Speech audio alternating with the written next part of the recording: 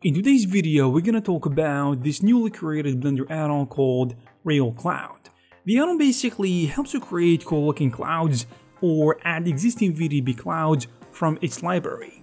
Also, it has numerous cool features that allow you to manipulate the clouds in a unique way. The first feature that we're gonna discuss is called Convert to Clouds.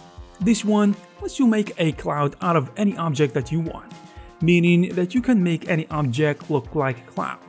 This is actually an amazing feature, which I don't think exists in any similar add-ons, as far as I know.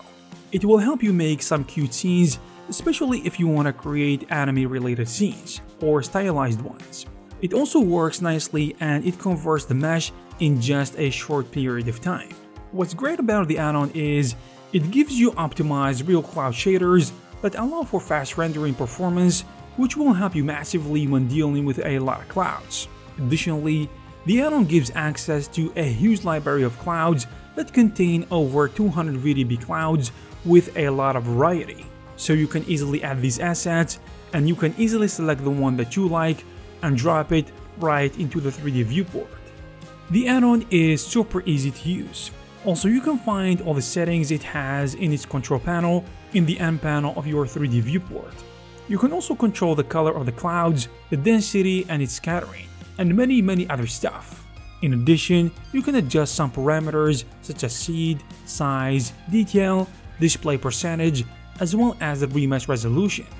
Also, there is a magical button in the control panel called Cycles Auto Setup, and once you click it, it will automatically execute basic Cycles rendering settings, which is really good. Generally speaking, Real Cloud is a really good add-on, because it has high quality shaders that are optimized for fast rendering, and it has a large asset library of VDBs, and using it, you can convert any mesh into a cloud which can be used in different scenes and different settings.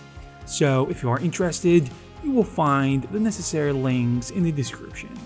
I hope you guys found this video useful and informative. If you did, please give it a thumbs up. Also subscribe to this channel to stay updated with videos like this. Thank you guys very much for watching again, and I'll see you in the next one.